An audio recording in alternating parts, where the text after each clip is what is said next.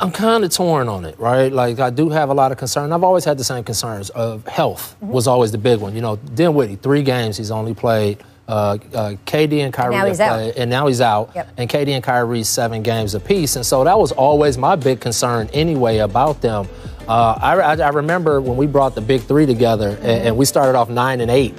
And it was all kind of stuff in the air, right? Did that get public attention? I bet. Oh, it was a mess. I remember. Oh, yeah. Windhorst remembers. It was daily breathless updates. Oh, my goodness. You would have thought the world was coming to an end. But we won 22 out of 23 after that. Yes, I do. And this team has that kind of talent. Yes. And, you know, I'm just hoping for the best for Kyrie and that he gets back on the court fast because, again, all of us wants to see this team playing together and them exciting the league and showing what they can do. Yeah. Yeah, Coach, you're so right. I mean, health is going to define how this team goes, especially because Kyrie and Durant availability has been, you know, in question. But to me, I still think their biggest thing they've got to wrestle with is defense. And I know that their defensive numbers don't look so bad, but, you know, fundamentally, they are a suspect defensive team. The Oklahoma City Thunder, who are not a juggernaut, even though they have a better record than the Nets right now, had 66 points in the paint in this game. That is not allowable. You just can't do it. And, you know, again, 129 points they give up. I know they've got a great offense, but especially when they don't have full power, when Kyrie is out, you can't go out there and get into a scoring match. And they have yet to prove on a night-in and night-out basis that they can defend at the level to be a championship team. And to me, that's going to be the story of the whole season. And look, anybody who's been watching the NBA for 10 minutes knows there is a huge difference between what gives you good or acceptable numbers in the regular season versus what happens during the playoffs and when you get eaten up and spit out by your opponents. We saw a regular season versus playoffs issue with the Milwaukee Bucks this past season. We see it every year, and that is exactly what Brian is talking about. All right, Karl-Anthony Towns returned to the Wolves lineup Saturday. I want to give that some attention. He missed 6 straight games with a wrist injury. Obviously, an incredibly difficult season for him overall. He scored 25 points in his return. Now, he did sit out Sundays back-to-back as a precaution, according to the team. Brian, what impact do you think Cat's return has on the Wolves' season going forward? Because they're not going anywhere without him. But even with him, what do you see? Right. Yeah, I mean, they're already teetering with where their record is. And Karl Towns said that when he first saw the doctor with this wrist injury, which is a dislocated bone in his wrist. I can't say I've seen it or even heard about it very often. They told him he was looking at 6 to 8 weeks. Ooh. If he was out 6 weeks, I think the Timberwolves would have been done. And I mean, they are already, like I said, in a gray zone, you know, at this point. So he's pushing it, coming back at 2 weeks. Now, he put up good numbers in his first game. He said he doesn't have great feeling in that hand, that he doesn't have, you know, that hand is not really that functional. But if he can put up those numbers, he's given them a chance. And coming back now, you know, it's a move. We'll see whether or not it pays off for them. But, you know, he was supposed to be out a month longer.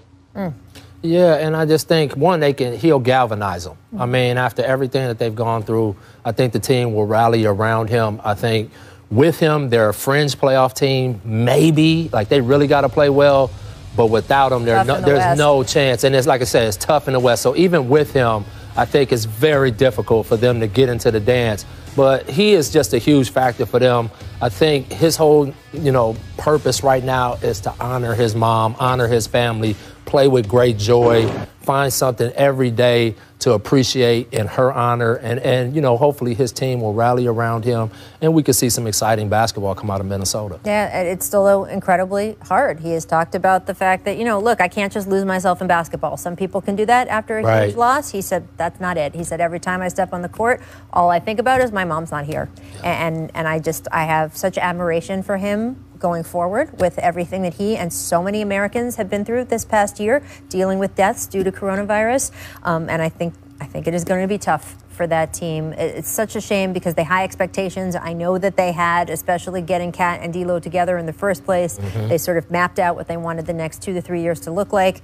And this is certainly not happening right now. All right, let's talk a little bit about the Mavericks. Kristaps Porzingis expected to make his debut today, but that was before Mavericks Pelicans was postponed. He has been recovering from meniscus surgery. Now, Fizz, the Mavs currently in the middle of the pack in the West with a 5-4 record. Does the return of a healthy unicorn put them in the upper echelon of the conference? Absolutely. There's no question about this. First off, how good is Luka? Let's just put that out there. 5-4 in the West, no Kristaps. Yep. And Dallas has a good basketball team surrounding them. I don't want to just say it's like it's just them.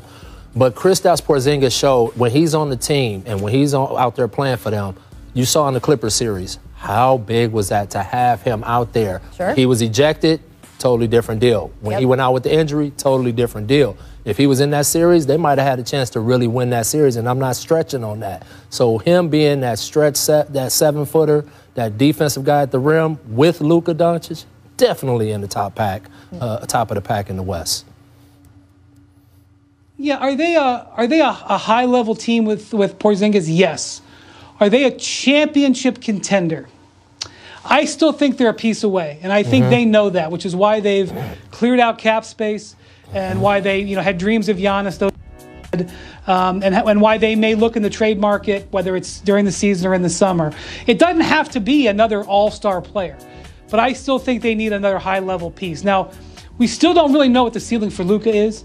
And Rick Carlisle has been a little bit disappointed with their level of focus early in the season. They can improve that, and they're better with Porzingis. I think they're dangerous, but I don't think they're where they need to be. And look, those two guys are young and signed to long-term contracts. They have runway. Let's see what they do. And of course, this is another team where, again, their game was canceled. Sorry, not canceled. The game was postponed tonight. Having COVID issues affect the team can affect your record in a shortened season. Every game is one of 72, not one of 82. Maxi Kleber had been playing lights out for them, and now he is going to be off the board for a while. So that will also affect which echelon they end up in when we look at the final standings at the end of this regular season. All right, coming up, guys, LaMelo Ball became the youngest player in NBA history to record a triple-double this weekend. Are you not entertained?